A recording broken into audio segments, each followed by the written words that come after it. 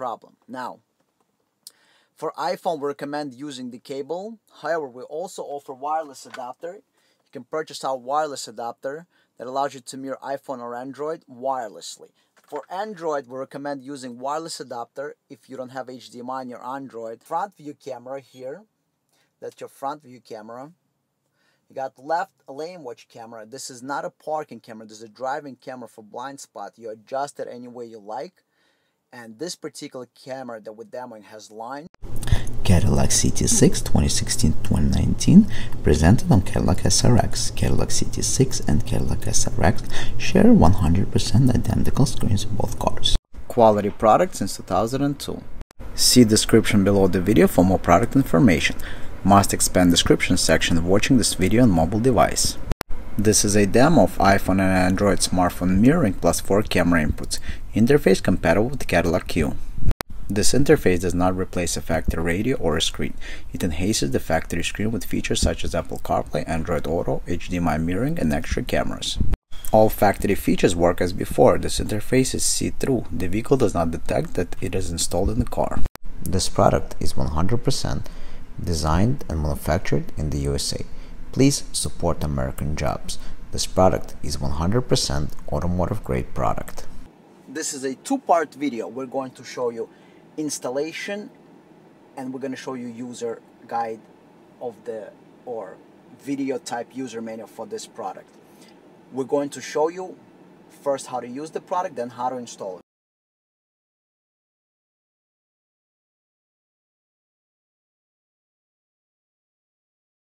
Installation is kept very simple, takes 2-3 minutes to install it. Typically installation is done behind the glove box in the car. So behind the glove box you find connector like this. Unplug it, plug in factory connector in here, and plug this back into the module. 100% plug and play. Then you got a second connector. It's going to be black in color. Unplug it, plug the supplied one back into the module, plug this in here. You're going to plug in the factory connector. Take the main harness that we supplied you with, remove the tie wrap. This is your camera inputs, audio, and this has your microphone if you install Apple Carplay or Android Auto. You take, since you already installed this harness, it joins together like this. Then you got this joins together to the secondary harness. Then you plug this into the module. Then you're gonna find another module. It's all located next to each other behind the glove box. That's gonna have this kind of blue connector. You're gonna unplug it. You're gonna plug in the factory connector into the supplied connector that we're gonna give you, and then you're gonna connect another connector. So basically you have a factory connector that goes in here, and then the supplied connector, because we're going to give you 2 cables. So you unplug one from the car, you plug in here, and this plugs in back into the car, and you plug in here and in here. It's all OEM connectors. So the entire installation process after you remove the glove box will take you approximately 2 to 3 minutes. In the next step, we're going to show you process of software updating. This feature is only available from our company. This guarantees you latest software and firmware without any error or bugs during the installation process. No one else offers this feature, those cannot guarantee you error-free installation. Do not forget to program the interface. All interfaces are shipped blank as they need to be configured by the installer or end user. Programming process will take less than 1 minute and can be performed using Windows or Mac computer. How to update the software. It doesn't matter what you're updating, whether you're updating camera interface, video in motion interface, wireless mirroring interface, or Apple Carplay interface. The process of update is identical. Updater works on Mac and Windows-based PC, so we have for both Windows and Mac. To update, you need a cable like this. It's a standard cable. One end of the cable is micro USB and the other is a standard USB. This goes into the computer and the micro USB goes into the interface. Connect this end into the computer, Mac or Windows. Connect the other end into your interface you're updating. Again, any interface. Once the interface is connected, information is going to appear on the screen, and install the desired software. Just for the test purposes, we're going to show you how to update it with Cadillac CTS software, Video in Motion, and hit install. So now it's installing and shows you progress bar and a percentage. So it takes only seconds to update it. So you download the updater from the website for Mac or Windows. That's going to take you approximately 60 seconds. And then the update process takes only another minute or so. This is how to update the interface. So we're showing you the update process. And the entire process only takes less than a minute.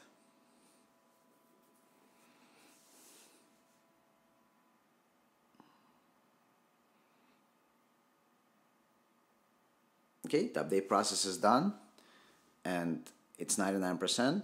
It says do not disconnect. In about a second, it's going to tell you that it's complete and you can disconnect the interface. There you go. Device settings updated and you're done.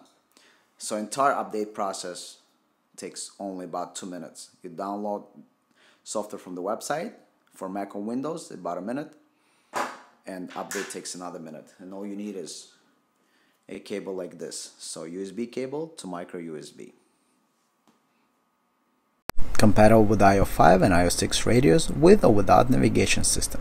This interface can be installed in Cadillac Q, also Buick, Chevrolet, and GMC vehicles.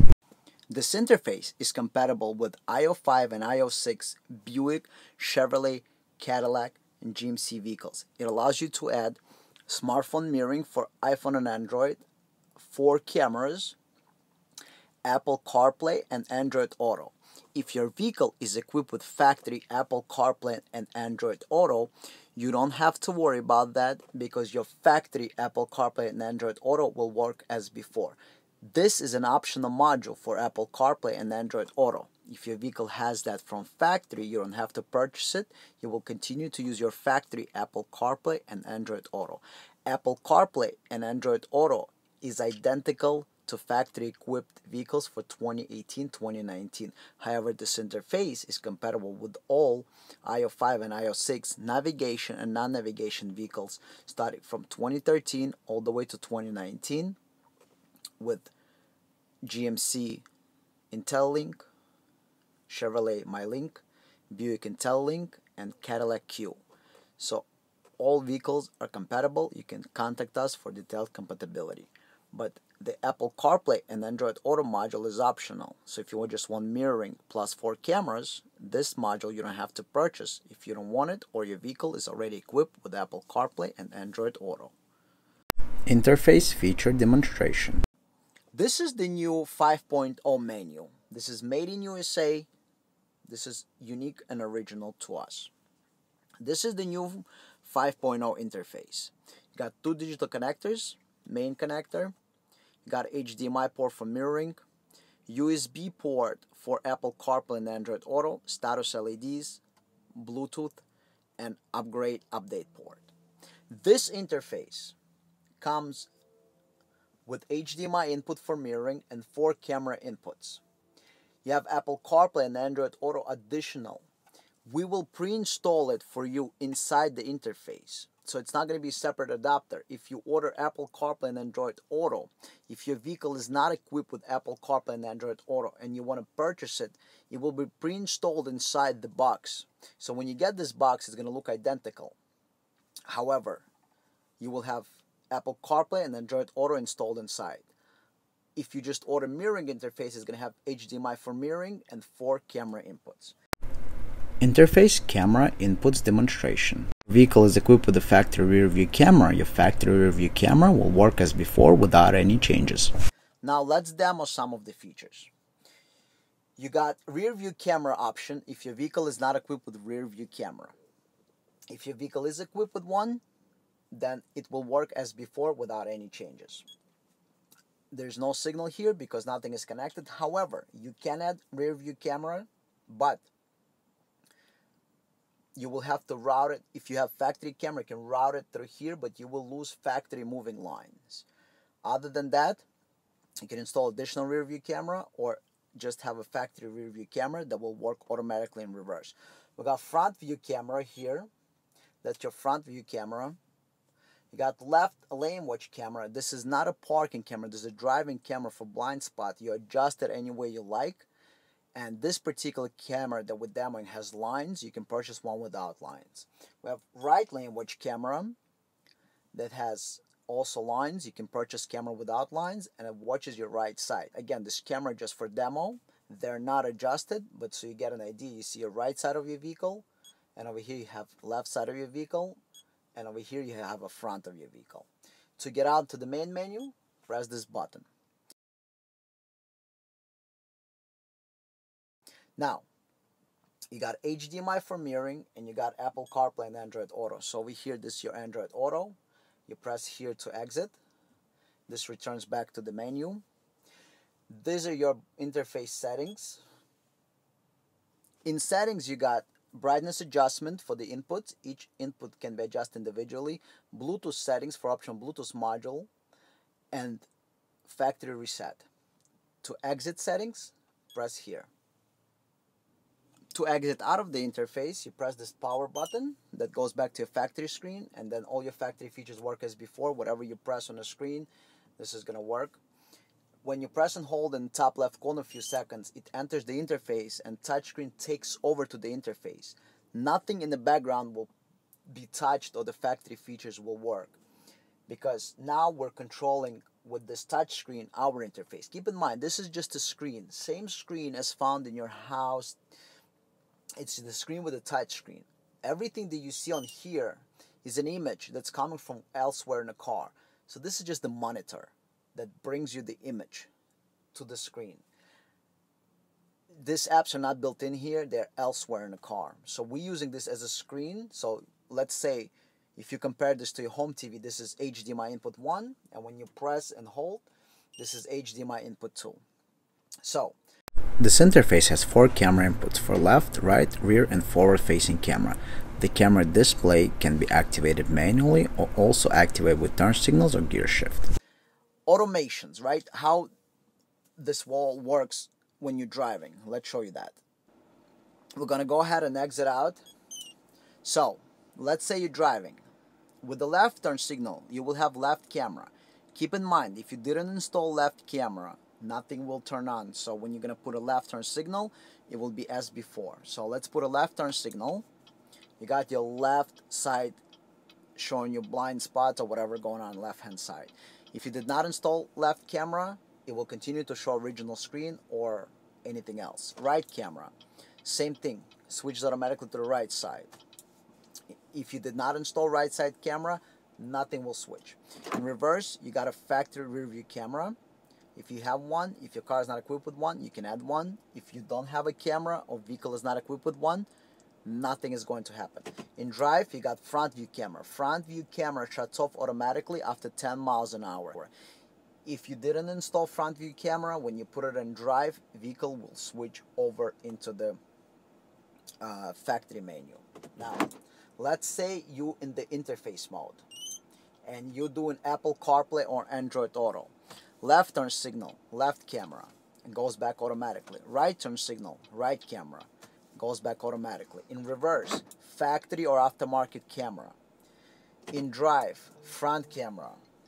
Keep in mind, if you didn't add any of those cameras, it will not switch. So for example, if you're driving and you did not install left camera with the left turn signal on, you will not have anything on the screen because it will just continue to show factory Android Auto or Apple CarPlay. Let's exit out of Android Auto. But keep in mind one thing. While you're driving, you can choose to watch any camera. So look, I got a right lane watch camera, left lane watch camera, front camera. I can drive and watch these cameras at all times. or I can go back into the menu. Now, demo smartphone mirroring for iPhone and Android, and optional wireless mirroring adapter. This is the only interface on the market with HD high definition smartphone mirroring. Let's do mirroring of HDMI. If you have multiple phones, what you can do is purchase something like this. This is an adapter. And then let's say if you plug in Android Auto in here, or mirroring, let's say I plug in Android Auto, the icon is going to reappear. You see, because something is connected. You can install this anywhere in the car, typically in your armrest, and you can use it both for mirroring and Apple Carplay and Android Auto, or just use it for charging of your phone. Up to you. Now, let's do mirroring first. We're going to do iPhone mirroring. So we're going to connect our iPhone. So click on HDMI, and there you go. You have your iPhone mirrored. You can mirror iPhone or Android. See, this is full mirroring. You can use all the applications work. Netflix, YouTube, Hulu. There is no restrictions. 100% of the applications work, no problem. Now, for iPhone, we recommend using the cable. However, we also offer wireless adapter. You can purchase our wireless adapter that allows you to mirror iPhone or Android wirelessly. For Android, we recommend using wireless adapter if you don't have HDMI on your Android. But for iPhone, you can use whatever you like. However, keep in mind, if you use wireless iPhone, you will lose Netflix, YouTube, and Hulu.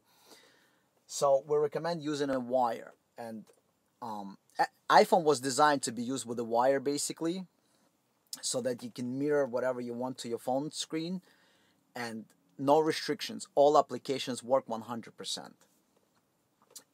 If when you open the screen you feel like your image is stretched out, just press one more time to re-enter it, but it's nice and tight all around. Okay, so you can mirror iPhone or Android.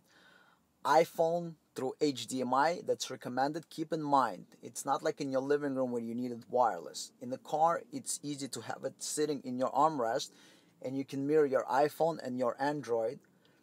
If your Android doesn't have HDMI or Type-C USB to HDMI, you will have to use regular standard wireless adapter. You can use wireless for both, but this is mirroring, which means no controls from the screen. All controls are from your iPhone or Android.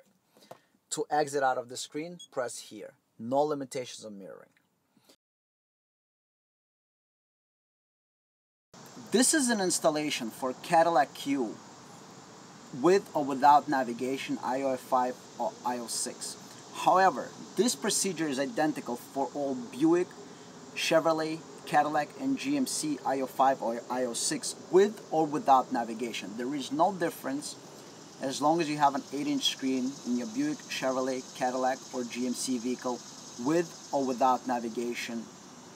And it's all the same because all those cars, even though the appearance of the dashboard may be a little bit different, however, the screens and the screen modules are identical 2013 to 2019 with iOS 5, iOS 6, Q, Cadillac, Buick and GMC IntelliLink, or Chevy MyLink radius.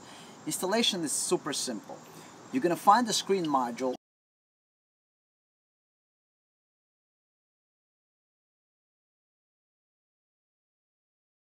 And in the screen module, you will find a plug like this. You will unplug it and plug in our supplied plug back in there. The factory plug, you're going to plug in into this kind of connector. So basically what you're going to do is you're going to plug them together. Now, so this you unplug from the car, and you're going to have the same connector go back into the car. And then one you unplug from the car, you're going to plug it into the supplied one. Now you have two ends. You got an interface that have same connectors. Those are all original connectors. And you plug it in. Then you got the main module that you want to plug in. So the main module interface harness you're going to plug in here. You got your RCAs here for extra cameras if you're installing them, and a microphone. Then you got this harness. You're going to find a harness connector like this at the screen module. You're going to unplug it, plug in the factory in here, and then this is going to go back into the screen module. And you got two connectors. One is going to plug in here, And then you got a second radio module.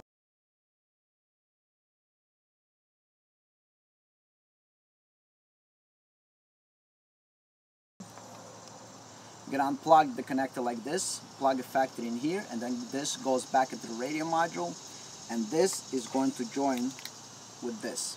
So the entire installation process of this module takes approximately 5 minutes after you access the radio.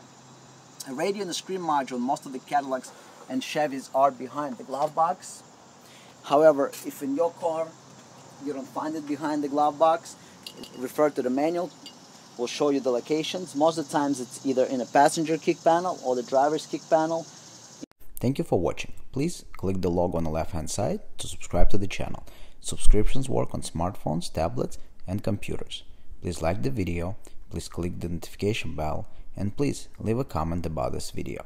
If you want to watch another video, please click the video on the right hand side.